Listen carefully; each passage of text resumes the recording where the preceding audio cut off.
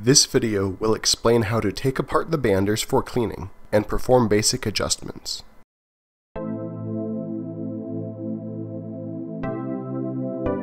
Before you begin, turn off the hydraulic power to the Bale Band-It. Remove the zinc-plated insert.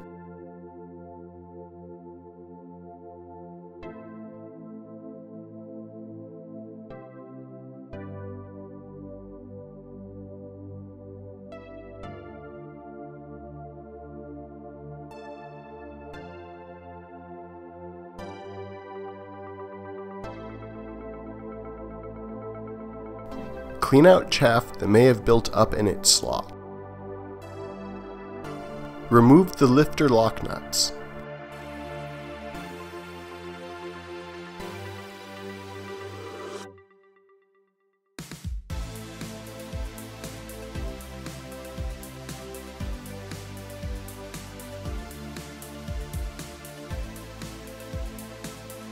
Turn on hydraulic and electrical power. Be careful, because components can now move suddenly and forcefully. Extend the full band cylinder as shown.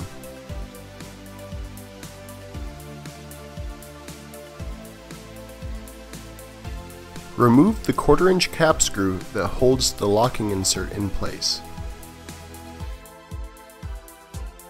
Remove the locking insert.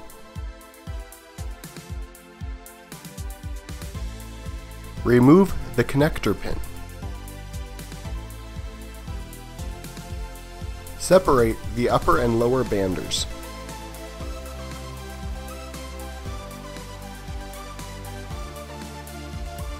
Inspect the crimping area for chaff and debris.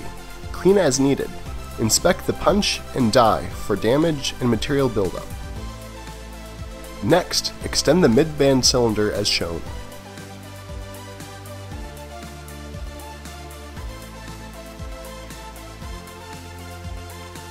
Ensure the gap between the lower bander and the wall of the strap slot is the correct distance. One width of strapping should rotate freely in the gap, but when the thickness of another piece is added in the slot, the strapping should not fit freely. If the gap is incorrect, adjust it by screwing the full band cylinder rod in or out of the lower bander. To do this, loosen the set screw.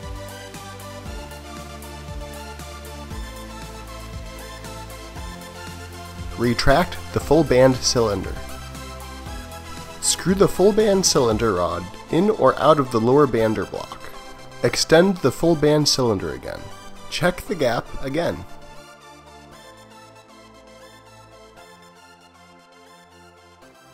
Repeat the process as needed.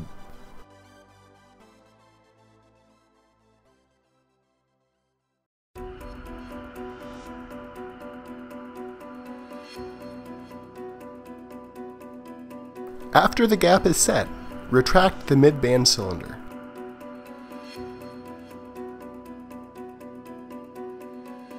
Reinstall the upper bander.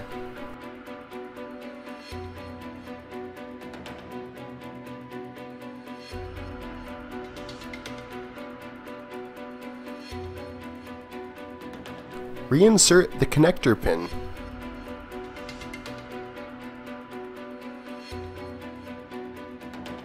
Toggle the bander cylinder up and down to line up the holes.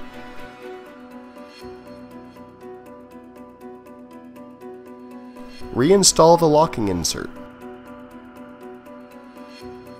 Reinstall the 1/4-inch cap screw that holds the locking insert in place.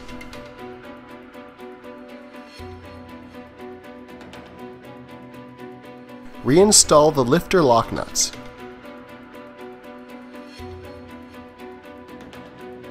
Make sure the upper bander is in the up position when tightening the lock nuts.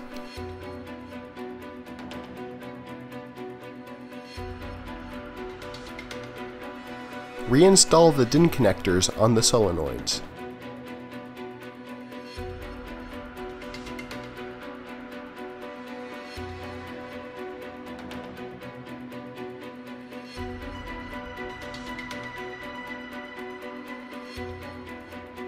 Reinstall the zinc-plated insert.